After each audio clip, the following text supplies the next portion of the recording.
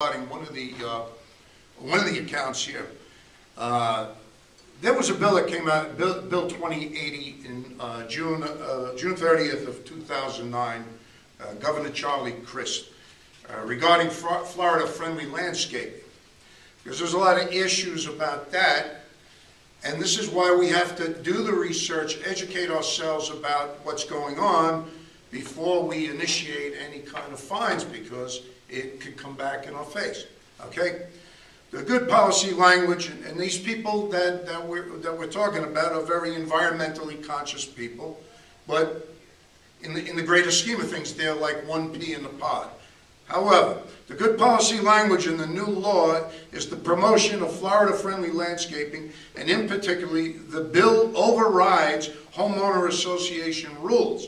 This makes it easier for homeowners to use Florida-friendly landscaping, and in particular, HOAs can no longer require homeowners to use St. Augustine or other sod in their landscapes.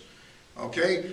A deed restriction or covenant may not prohibit or be enforced so as to prohibit any property owner from implementing Florida-friendly landscaping on his or her land, or create any requirement or limitation in conflict with any provision or Part 2 of this chapter, or a water shortage order, other order, consumptive use permit or rule adopted or issued pursuant to Part 2 of this chapter.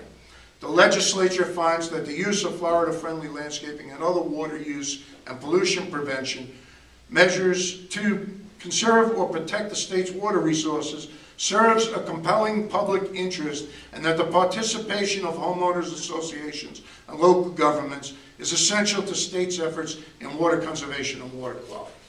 So I just wanted to throw that there, because you may not like that kind of thing, but it's here to stay. I mean, if anybody wants to do it, we cannot stop them. And this is the problem. So that also reinforces why we cannot move ahead with these things. We're gonna end up just wasting our money.